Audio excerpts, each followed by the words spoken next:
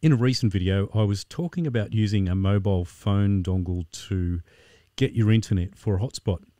And I've also been asked about ENG, or electronic news gathering, and some of the technology that's similar used in electronic news gathering.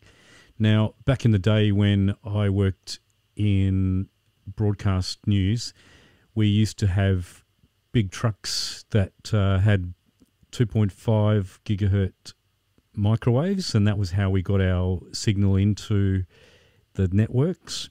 Also, this was one of the car races we have in Australia. This was a receive site to receive pictures from a helicopter, again on 2.5 gigahertz. And there's quite a lot there. There's a bit of scaffolding involved and a panning and tilting a tripod to actually track the helicopter literally by signal strength or by the picture. And that was on the analog days. And now we have the digital transmission on the back of the cameras. That big pole there, that's actually just a omnidirectional 2.6 gigahertz digital transmitter that we used on a live cross in a hangar at Sydney Airport. And back in the day, we used to carry all this edit gear around, hundreds of kilos of stuff, and now it's just simply down to nothing. Now, some of the other transmission stuff, this is a microwave Yagi, or there's actually two Yagis there that actually get GPS locked to the receiver and always point at the receiver. So that's one of the methods of getting the 2.6 gigahertz out of a helicopter. This one's a receive or a repeater, using the helicopter as a repeater from the sailing boat down below. And there's a little drop-down antenna. There it is there on a different type of helicopter, but effectively the antenna, the cone type antenna there, just swings up and down depending whether you're up in the air or landing. When you're landing, you swing it back up, and that's simply a repeater. This one here's just another one. And that one's actually a steerable inside that cone at the bottom. There's actually a steerable antenna that you can actually steer towards the receive site. And there it is there on the bottom of, you can just see it there next to the camera. This is some other microwave gear. One of the stadiums we have in Melbourne called the MCG, putting up up on top of the roof there with all the scaffold and the riggers gear I've got on, and putting up some antennas there to receive the helicopter pictures. And then in some of the recent times, they still use these trucks to get the signal out. This was for a for a football match, and this is a whole setup of satellite transmission. A guy has this in the back of his ute, very elaborate setup. And in more recent times, this is probably about 10 years ago, I was doing an election coverage, and you can see all the little modem dongles there.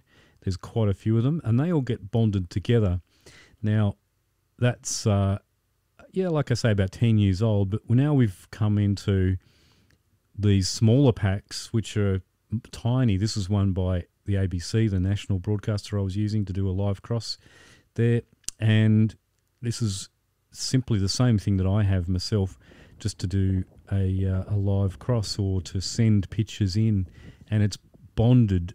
So what bonded means is usually getting several different internet sources, and I use different carriers, so that way you're actually, if you're closer to a different telecom network, you can use the signal from different telecom networks, and it gets sent back in a cloud, and then gets rebonded back at the other end. Now, this is also for doing YouTube or even just conferences. This is a different type of pack I have just for doing YouTube, and that's the pack itself. It's quite small, it's quite compact. There's not much to it. It is the two dongles on the top.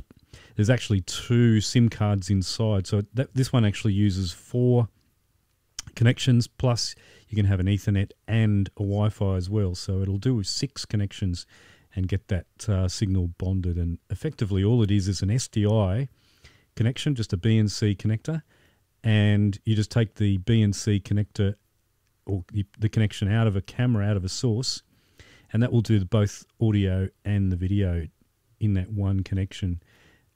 It's very simple to use. Just turn it on and away you go. Call up the other end and they get recording or put it to air live. There are other things involved in terms of getting return audio, which is a whole different set of things that can either be done in this unit. It actually has a function to be able to get the return audio back. And return audio is effectively so the talent or even the cameraman can actually hear the studio and know when he's on air and whether he's off air. So that's literally simply an SDI connection out of the camera and you're good to go. Over the years, many different recording formats. Now this is a card type. It's called an S/S card, which is pretty much like an old computer PC MCIA card, if you remember those. So the actual cards are just effectively a modified old slot card or a PC MCIA card. Previously, we used to use tape, SX tape, DigiBeta. There's a whole lot of other tape formats that we used even in the digital world before we were analog and then moved to digital. So even in these cameras, we're still actually only shooting 1080, not 4K. There are other cameras. The camera I was actually using to shoot this does 4K, and that uses a different type of card again. So there's a whole realm of different card formats for these different cameras, these broadcast cameras. And some people ask why we still use these big cameras, even though the technology has come down a lot from what years ago. And sure, you can use camcorders, and they're quite good. Some of the camcorders are quite good. But these are actually designed ergonomically, so when they sit on your shoulder, it's easy to actually use everything, with just one hand in the lens and the other hand controlling either the iris or the focus or some of the other controls. So it's not necessarily the size of the camera. Certainly they have come down in weight a little bit, but it's more for ergonomics and also ease of use. Like, you don't want to be mucking around with a lot of things, especially wireless mics and mucking around with fiddling around with cables these days. You just want to be able to turn it on and go, and that's why they're used a lot in ENG or news gathering. In more production stuff, there's a bit more time to actually work out shots and spend a bit of time connecting things. So you tend to get some of the more elaborate equipment in bigger productions where there's a bigger crew. But if just in a single person crew, you don't have the time and the luxury to muck around, and especially these days when you're doing audio and video and sending things live, the workload's already there because you've also got to light things, and that also adds other complications as well.